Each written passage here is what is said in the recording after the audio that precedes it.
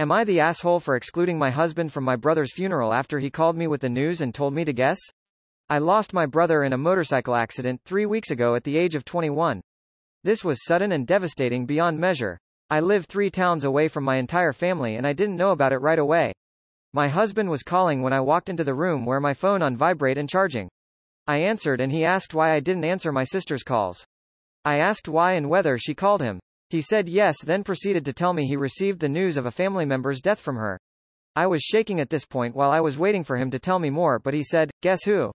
I angrily told him to stop it and tell me, but he still thought it's fine to ask me to guess. That's when I lost it on him because my nerves were done.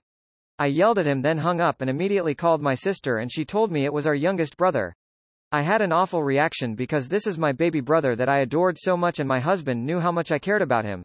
I drove to my hometown 6 hours away by myself and my husband was mad after he found out I didn't wait for him to take him with me. I told him I didn't want him there after how he treated me and played my emotions like that. He said he was trying to prevent me from being traumatized and didn't want to dish the news all of a sudden. He wanted to come, but I said I'd have kicked out if he showed up, which got him pissed, yelling that I had no right to rob him if saying goodbye to his favorite brother-in-law. He said my anger was misplaced and I was taking it out on him for no reason other than being the bearer of the bad news, and that nobody wants to be that person, but he tried to be as nice as he could about it. I haven't talked to him ever since, despite him calling me to come home so we can talk.